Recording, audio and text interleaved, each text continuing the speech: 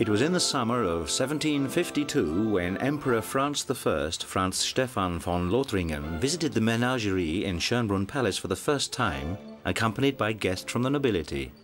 In the span of just 1 year, Empress Maria Theresia's husband had created his own personal menagerie of rare animals.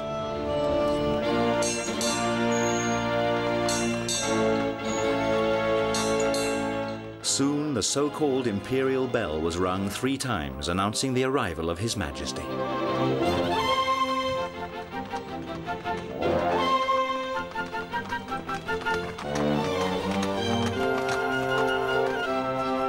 Today, the Emperor's Menagerie has become the Vienna Zoo, the world's oldest zoo, and at the same time, one of its most modern.